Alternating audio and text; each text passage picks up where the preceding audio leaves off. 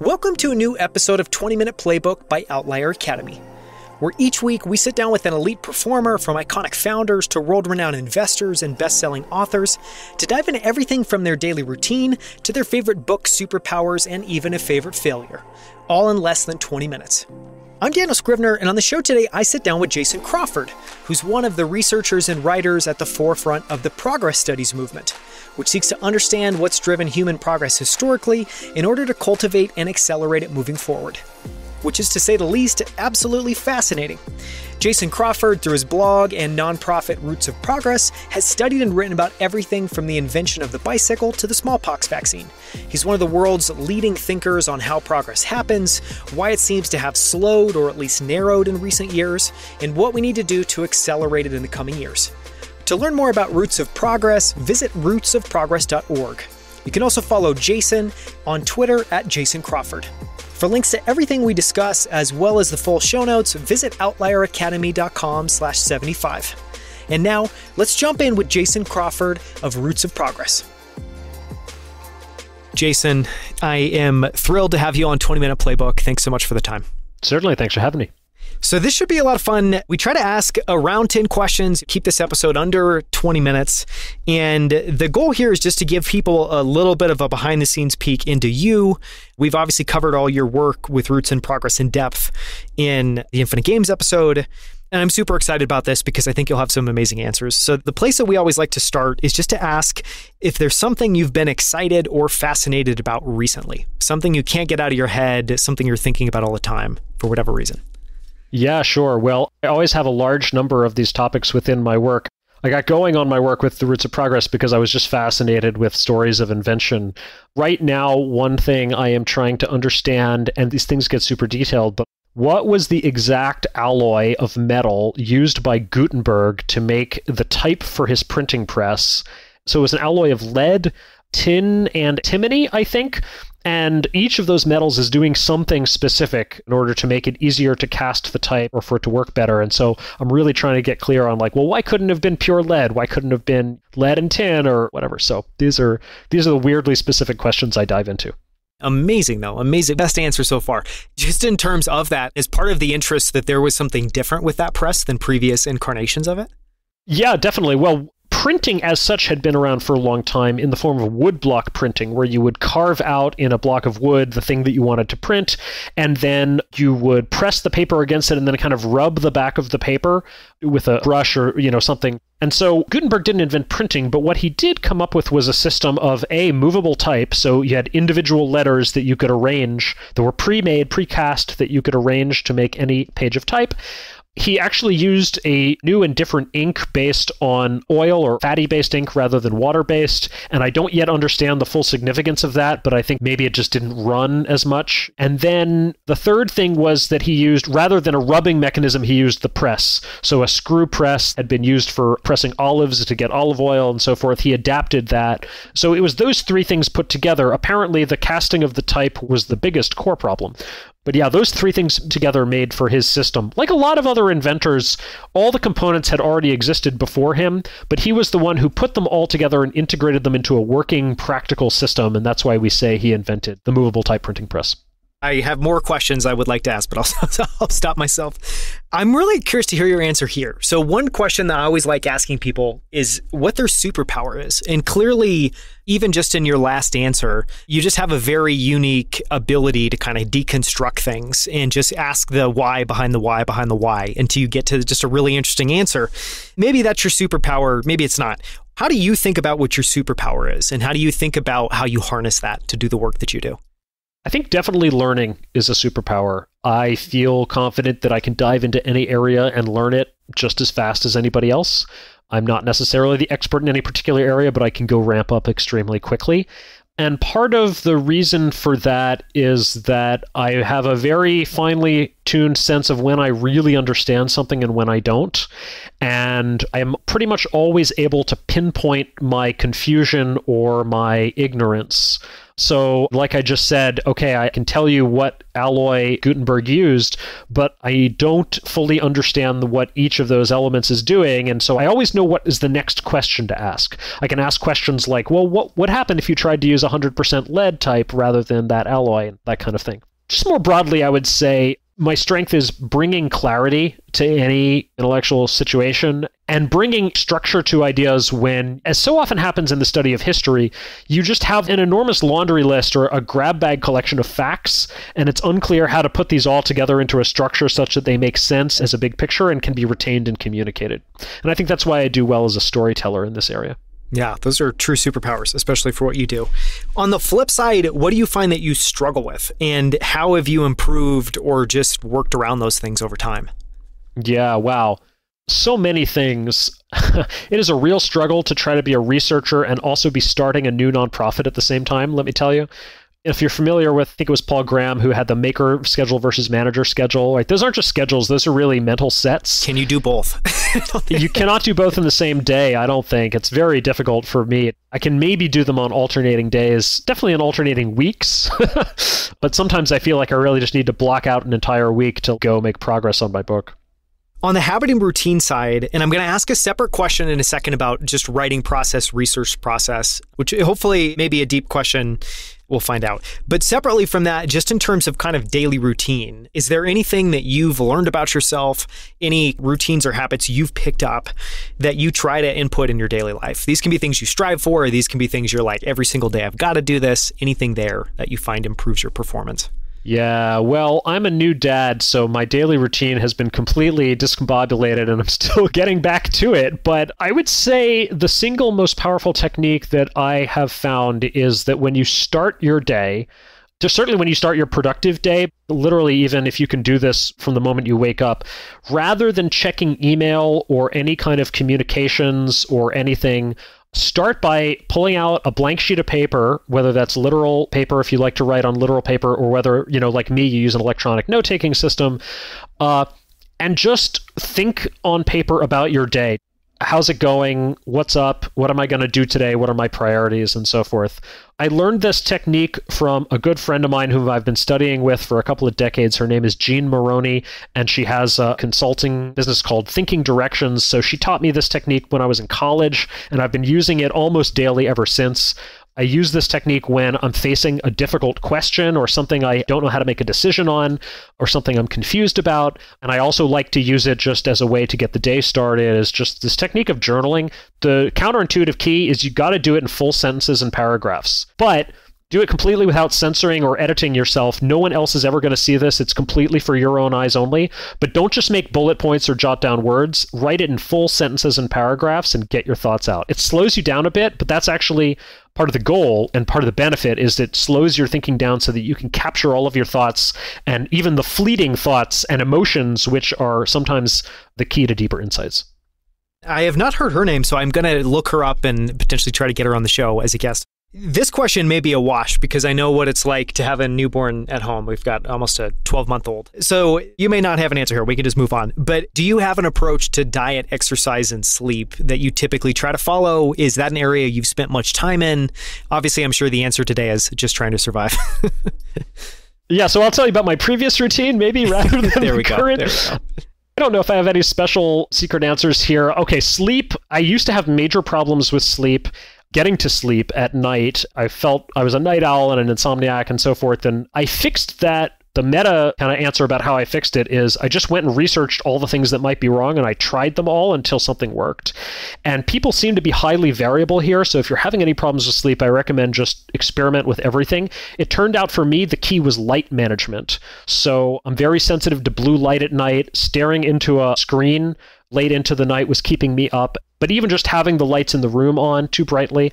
And so I installed this app on my laptop called Flux, which makes my screen dim and orange in the evening. On my phone, I use night shift or night mode, whatever it's called. And then literally just all the lights around the house, I dim progressively throughout the evening. Now, my wife thinks this is hilarious and bizarre because she does not have this problem at all. She's completely insensitive to light. She can fall asleep with the light on, which is bizarre to me. Again, that just speaks to this point of your particular physiology is something you have to discover Exercise before the baby, I was on a pretty consistent 3 times a week. It helps me a lot to sign up for a boot camp or something where I've got a time and a place that I have to show up and don't have any question about it. The key is do not question it. When you wake up in the morning, if you're asking yourself, should I go work out today? Just don't even allow yourself to consider that question. Just pretend that it's already locked in and you already made that decision, as if you have some commitment. You can trick yourself into thinking, oh, I don't have this choice. Just go do it. On the software and tool side, and maybe we can take this in the direction of talking about your note-taking system, but the question we generally broadly ask people is just anything interesting on the software side or on the physical tool side that people use to manage work, tasks, and time. And so for you, that could be really broad. Just is there anything that you enjoy using and is there anything you've kind of picked up that you really love? Or we could just use this as a chance to dive into that note-taking system because I'm sure you've got some interesting insights there. I don't have a fancy note-taking system or anything very special. I use an app called Bear Notes that I like. It allows me to take notes on all sorts of things and tag them, and it has a hierarchical tagging system, which is nice, and it supports Markdown and so forth. Another tool that I will plug because it's such a great tool is called Readwise. So Readwise is a highlighting system. So if you have Kindle, which I do, and I read everything that I can on Kindle, I only read paper books when I have to, but it will suck in all of your Kindle highlights into a system, and then it does this great thing. It just emails you every day with 5 of them, random highlights, and lets you review them. And I really like that. It's good to remember passages that I enjoyed. It's also great for Twitter because whenever I see a passage that would make a great tweet, I'll just share out the quote. And so it helps me kind of share all that stuff with my audience. The other great thing that Readwise does, it makes all of this searchable, and I've used that over and over when I'm trying to remember some quote that I read. It also integrates with pretty much everything else. So if you are reading a paper book, they have an iPhone app, and you can just snap a picture and it'll OCR it and then get the highlight into the system that way. So it lets you integrate everything, and they are currently testing in beta a Read Later app that integrates with all of this as well. So I really like that team. I've been following them since early days, and I've been a happy user of the app. And I've heard people talk about that email that you'll receive. It feels like people are overly focused on what new information can I get in and not spending enough time on how can I remember, re-experience, and get reminded of all this great stuff that I've read. And it seems like a great tool at that. Speaking of which, I do also use Anki as a spaced repetition flashcard system to remember facts, names, and dates, and so forth. So that's, I guess, another part of my system. And is that an app? Anki is an app, Anki. It is an app for doing spaced repetition flashcards, basically. I've not spent enough time there, so I will research that and I'll link to that. One thing that I'm always curious about is, asking people for a favorite failure. And I think what we're really trying to get at there is we're all ambitious. We set goals for ourselves. Often there are obviously goals that we don't attain. And sometimes we realize at the end of the day that that was actually a great thing. It propelled us in a better direction. We learned something from it. Do you have any favorite failure that you're grateful for that you think about? The first thing that comes to mind is the last startup that I founded. It was called Fieldbook, and it was basically a hybrid spreadsheet database, a lot like Airtable, but not nearly as successful. We never really got to profitability. We ended up shutting down the product and did a talent acquisition, sold the team to a larger startup. I poured 5 years of my life into that. But it's one of those things where I am deeply glad that I tried. I was absolutely obsessed with the vision for Fieldbook for years before I started the company, just the same way I've now gotten obsessed with studying the history of progress. And it's one of those things where if I had never tried, I would always be wondering what if and why didn't I go for that thing that I couldn't stop thinking about. On the book side, in the previous interview we did, we talked about Where's My Flying Car, the old book that's about to be re-released through Stripe Press, and we'll link to that here. So I want to take this in a slightly different direction, and things that I was curious to ask you is, obviously, as someone that thinks a lot about progress, are there any sci-fi books or futuristic books that you think are really interesting? These could be older ones, this could be newer ones. And then, alternatively, as a writer, are there any writers whose work you admire? Sci-fi. I've read some sci-fi. I wouldn't say I read deeply in the genre. Probably the writer I've read the most of is Neil Stephenson. You can definitely find in a number of his novels inspiration for sort of things that people could create. Diamond Age, for instance, famously. Essentially, it's a book with an AI behind it that trains and provides education for young people. I won't say more than that to avoid giving away too much, but I've heard Stevenson say in interviews that that has inspired many people over the 25 years since that book came out. And every once in a while, someone will come to Stevenson and say, I'm doing a startup based on Diamond Age, and they're trying to bring some aspect of it into reality. The funny thing is they're all doing something a little bit different, so everybody has their own different interpretation on what it should be.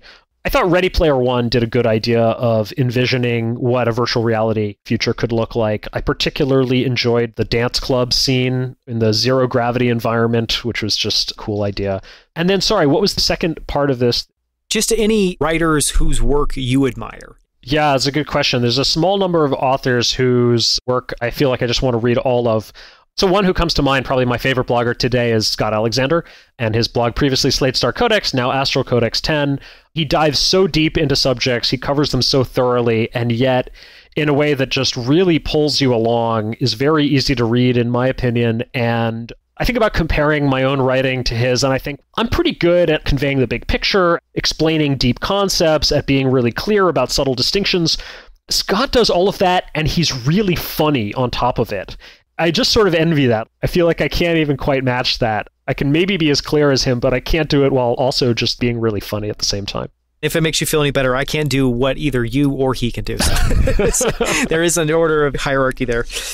Okay, last two questions. First is just if you have a definition of success, and this can be in your work specifically, in the impact you want to have there. This can also just be the way that you look at life and the way that you look at how you want that to unfold or what you want your life to stand for. I think the most important thing at the broadest level about success is that whatever it is, it has to be success on your own terms. And I think about this a lot, again, as a new parent and thinking about how I want my children's lives to go. And I might have a lot of aspirations for them, but I think it's far, far more important that they achieve whatever their aspirations are for themselves and that they actually learn to choose that for themselves, which is a much more difficult thing than it might seem. I think to really, truly choose for yourself and to pick something because it's what you want and not because it's what you think other people will approve of you for, or the thing that you think you're supposed to do, or even because it's just an old idea that got stuck in your head when you were young but isn't authentically you anymore, that can be really difficult. So just being true to yourself in that way. Yeah, really well said. Last question.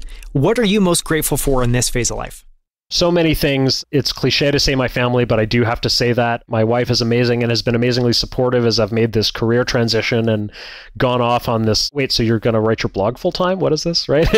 And the whole broader sort of extended family has been very supportive. And just more broadly, the fact that there have been a number of people who have liked my work enough to just give me money to keep doing it, and people who've seen that potential and believed in me and made it possible for me to take this weird, eccentric, intellectual obsession of mine and just go deep on it and go it full time. I'm deeply grateful for that. Yeah. I'm one of, I'm sure, many, many people that thinks the work you're doing is really important, thinks that you're a really important voice that I think the world needs right now. So I am thrilled to have you on. Just to give people a few links, you obviously write full time. This is now a nonprofit. You're starting to hire. You're starting to build more of a team. And people can find that work at rootsofprogress.org. They can also follow that on Twitter at Roots of Progress. Can people find you on Twitter? Yeah, sure. So I tweet even more than the Roots of Progress account. The Roots of Progress account is more of a feed of like all of our posts and announcements, but I tweet all sorts of stuff, and my handle is just my full name, Jason Crawford. Awesome.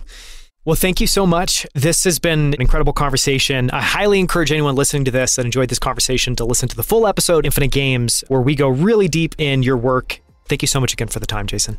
Been great talking to you. Thank you so much for listening. You can find links to everything we discussed, as well as the show notes and transcript for this episode at outlieracademy.com/75.